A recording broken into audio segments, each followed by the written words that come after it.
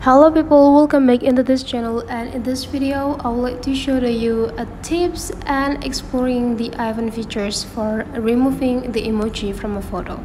So you don't need any applications, you just need your iPhone and this feature to remove the emoji. First thing you have to do is just go open your photo library right here. So and after that you just need to find out the picture that containing the emoji on it. So let's see, I'll let you try to remove this. So you just need to go click the picture, and after that on the top right corner there will be two options, this edit and three small dots. Go visit the edit one, go click it, and now don't move anywhere, stay focused on the top right corner. There will be three options. So here to remove this we need to use this tools or this feature. So you just need to go click this pen, and now you have an access into the iPhone pens that you can use. So I will suggest you to use this one, and make sure that you use the biggest size as well as the intensity or the opacity of the tint.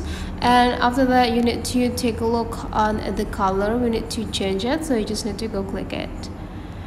By clicking the color, now we need to pick or choosing this color picker. By go click it, and after that we need to pick the color that near with the emoji that you have on the picture.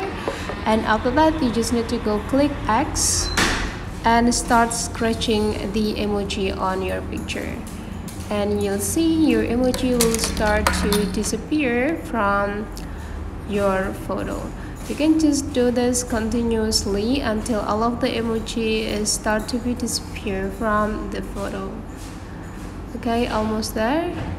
So you don't need to worry about the lines over this part, because we can still make them blur by go click this eraser and then just scratching this part to erase the part that don't necessary or unnecessary.